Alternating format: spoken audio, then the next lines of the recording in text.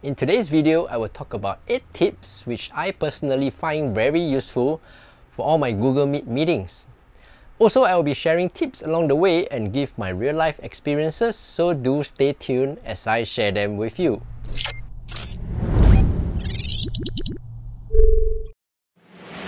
Hey, what's up everyone? I'm Steph. I run a production house here in Singapore doing photography, videography, live stream and basically everything tech. Welcome to my channel. Before I start, I would like you to know that there are timestamps in this video, so you can skip to whichever part that you do not want to watch to save time. But I share bits and pieces of real-life experiences here and there, so if you have the time, it will be good to watch the whole video. So now let's get down to the 8 tips. Number 1. Checking your audio, video and testing to see if you look perfect for the meeting before you join as a participant. When you click on a Google Meet meeting and enter the lobby, you see this landing page. The first option here is to test your microphone.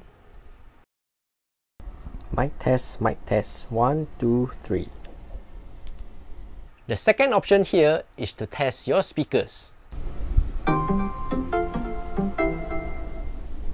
If you hear a sound, it means your speakers are working perfectly. The third option here is to test your video and sound before you join.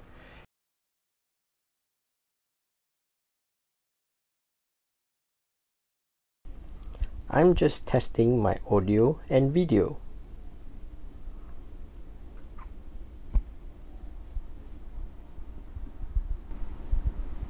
I'm just testing my audio and video. If your results are good, you are ready to join the meeting. Number 2. Changing your background for your meeting.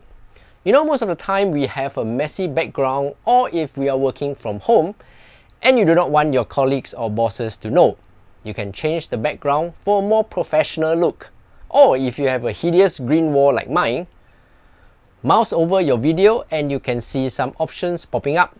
Select the middle option that says Apply Visual Effects. Then you can select the background you want on the right. When you're done, you can remove all your backgrounds and effects by clicking the icon here and remove all. Number 3. Pin someone in your meeting. So what does pinning someone mean? You know, sometimes when you write an important note on a post-it and you want to put it somewhere obvious to remind yourself, it works the same way here. Say for example, if you have your boss talking during the meeting and you want to make sure he's important enough, so you want to make him the focus. Mouse over and select the first icon.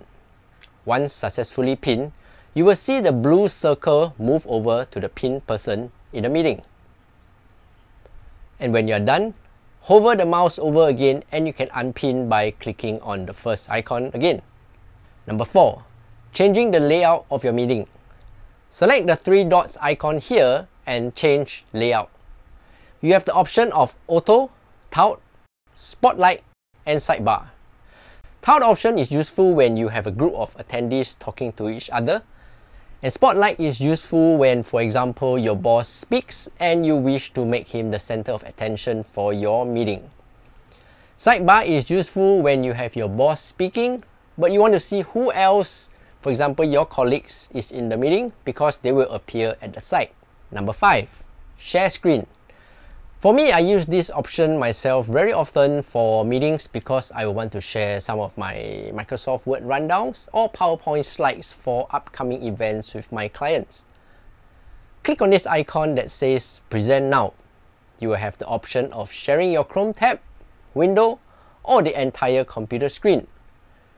Do take note that if you wish to share audio, you can only share your tab. Number 6. Record your screen. This option is only available for upgraded paid versions of Google Meet. So if you have a paid version, click on the 3 dots icon and select recording here. As you can see, I'm using the free account, so it says recording unavailable. Number 7. Enabling captions in your meeting. This is a very interesting tip. You know, sometimes when we enter into meetings where it's not conducive, for example, you're in a noisy environment and you don't have your earphones with you and you can't hear the speaker talk. In Google Meet, we have the Captions option. click on the small CC icon here. And when the speaker talks, you will be able to see what he or she is talking with the pretty accurate captions generated. Hi, if you can see what I'm talking about, that means your captions are working properly. Number 8. Improving your video quality for your meeting.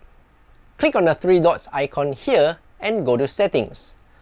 Under Video, you have the option to change the video resolution. The default is auto, but you can set it to high definition, or if you have a low or slow internet connection, you can also decrease the resolution to standard or low. You can also select the receiving resolution here.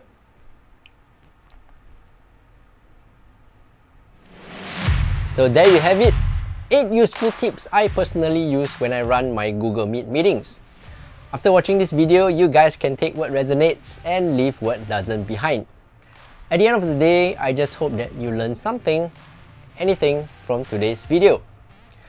I hope that you found this video today useful, and if you like more of such videos, tips, sharing, hacks, whatever, let me know in the comments below what you would like to see in the future.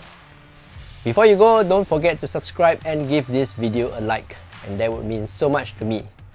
And as always, I'm Steph. If you have any questions, please let me know.